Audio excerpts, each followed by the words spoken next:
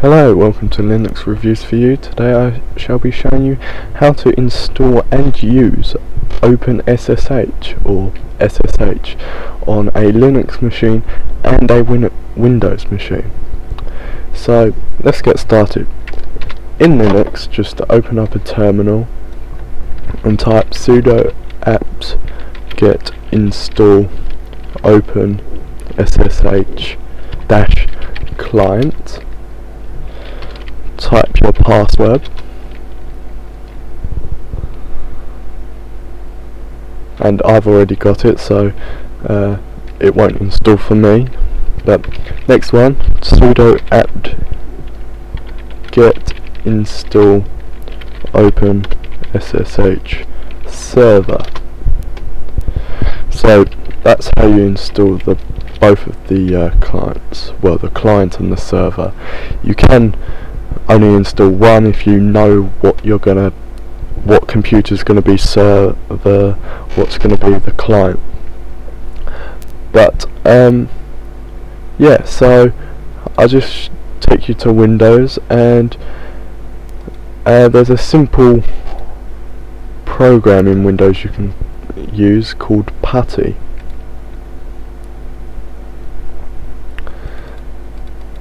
So I should have been a bit more organised, but just do a Google search. Ooh, what's happening?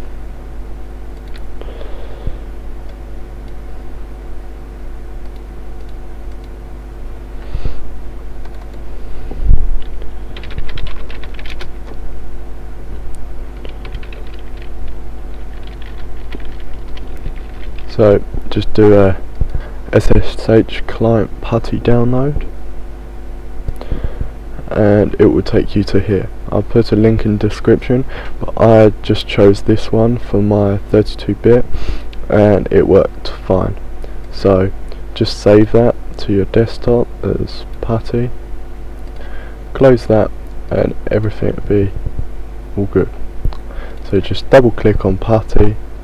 And this is a client, not a server file, so it's an idea to use your Linux machine as a server. So to log on to your Linux machine, you're gonna need the IP address. So you can simply do that by going back to your terminal and type in ifconfig. And here it will bring up your 2 network cards, or how many you have, with your IP located here. So mine's 192.168.0.4. So if I just type that in,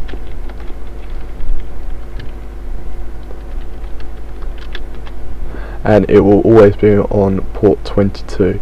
You can change this to make it a bit safer, but I'm not going to worry. So now it's coming up as login as. Well, if we go back to our terminal here, it says that I'm logged in as Christopher. So you can also do a who am I, and it will say Christopher. So I want to log in as me. So if I type my name, so if your name's Bob, you type in Bob if you had that as your username for your computer, and then type your password for that user as well. So as you can see, I'm logged in to my Ubuntu system now. When you do this for the first time, it will come up with a pop-up message. Just click yes, saying that you want to connect to this computer, and you can do anything from cd desktop, make directory,